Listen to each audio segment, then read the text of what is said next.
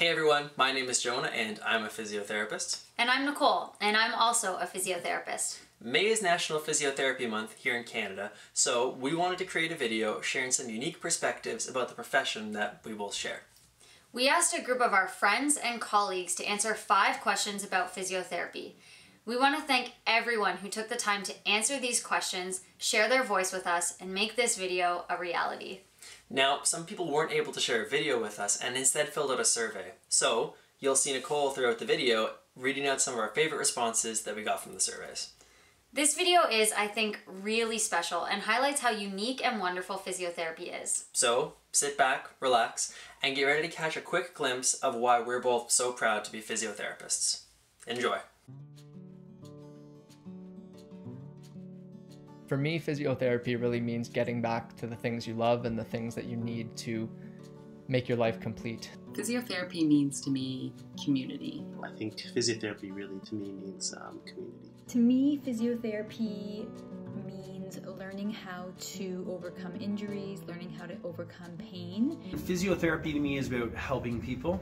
Community we create with the people that we see every day, helping them to move better and get back to the things in life that they want to do. The science and the art of optimizing function, optimizing movement. To me, it's a profession that helps people to move. It helps people get better, to get healthier.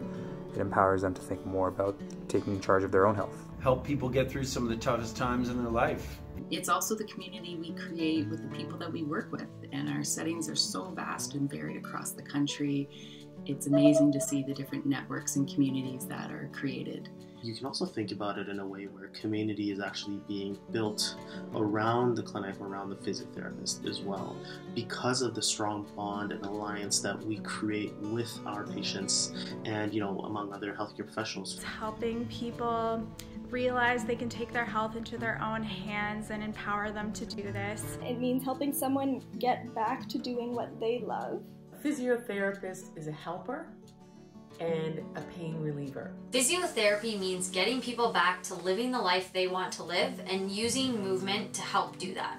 Physiotherapists are curators of quality of life. Staying healthy, avoiding injuries, so you can perform at your max level. I think physiotherapy to me means giving people back the ability to do the things that they really enjoy. To me, community with our colleagues that started when we were in entry level, learning together from each other, and then continues as we continue to work and learn more and want to serve our clients better. Physiotherapy is really tackling those things that might get in your way and helping you to get back to the things that you love and the things you need. It is a pretty badass profession, and we are very lucky to be able to do what we do. It makes me really proud to be a physio and do what I do. I like this question. That's definitely a tough question. I've got a couple of kids, 2 boys, an 8 and 11-year-old. I wonder what they'd wear. Regular clothes. I think they would likely have to dress up as a superhero. A morph suit that has muscles printed on it. Try and grow a beard and bald with a beard like me. I mean, hopefully not a polo shirt and dress pants. Pretty much like a professional golfer, but without the clubs. For the tools that we use, we'd need Batman's utility belt, and I think in that utility belt should be a goniometer. Goniometer? Goniometer for sure, actually, yeah, we'll throw that in there. Maybe they have a goniometer? I think they would need to have cheerleader pom-poms, because sometimes we have to act like a little bit of a cheerleader. So I don't think my closet looks all that different from Tiger Woods right about now. For intelligence, so their brain should probably be extruding from their head, just with the amount of knowledge that we have to have. That would probably look different depending on where that physio worked, whether it be a hospital or a clinic. Khakis in a polo or scrubs. General athletic clothing.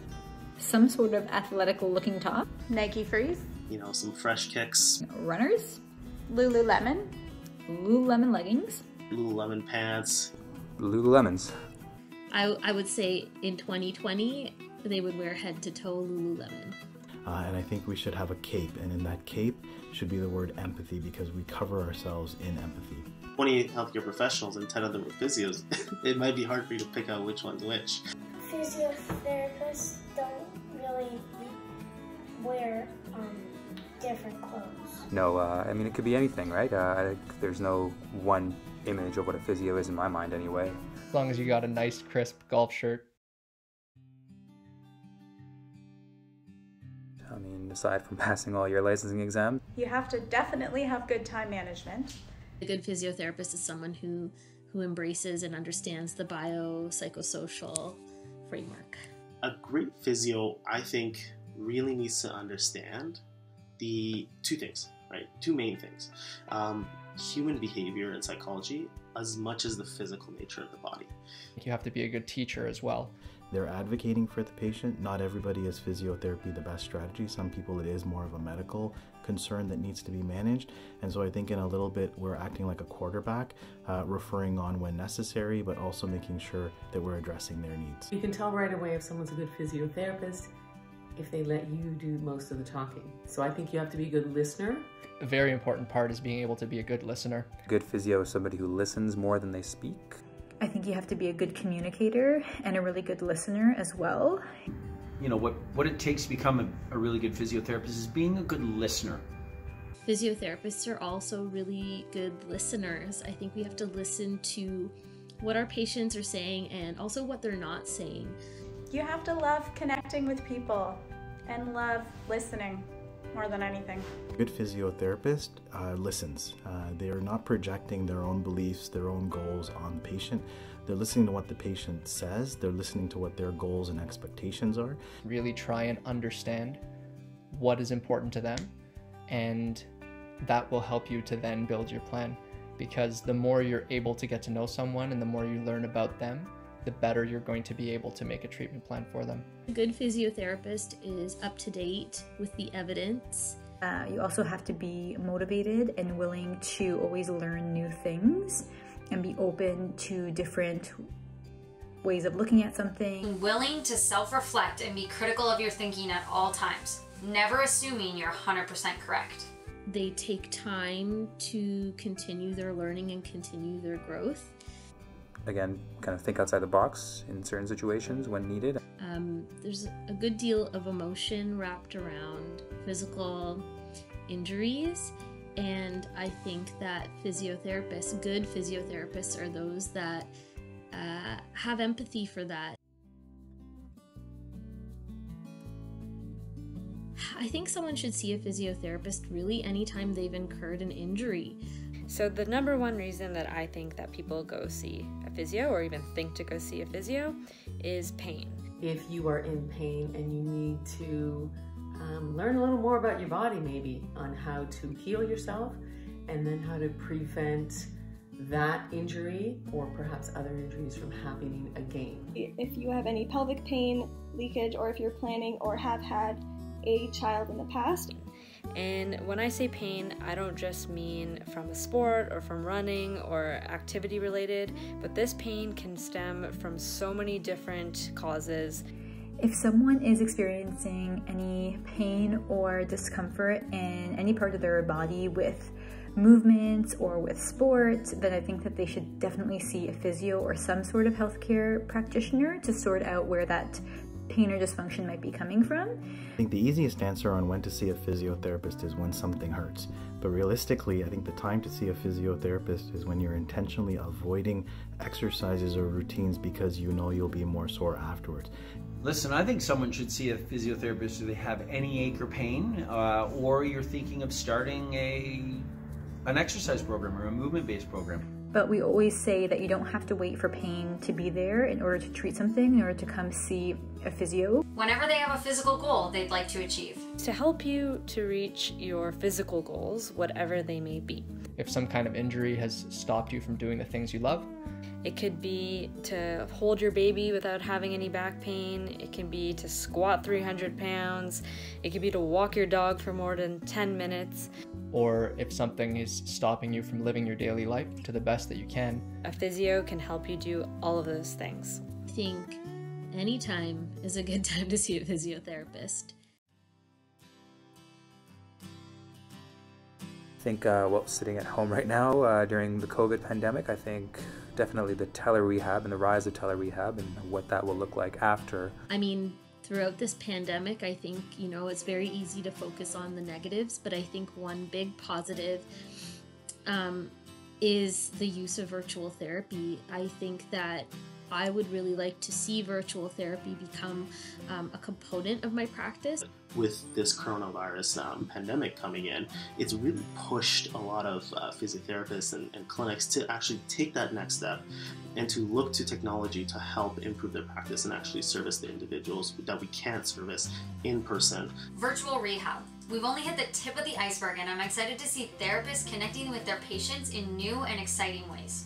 I would love to keep in touch with all of my patients and athletes when they've gone home for the summer because I work at the university. The way tech in general is going to influence our profession. I mean, it's already being seen throughout the world, but even for us, I think we're not immune to technology and how it changes the way we practice. As physiotherapists, we've got an opportunity, huge opportunity, given our training and experience, to consult with corporations or government organizations or NGOs on multiple different levels.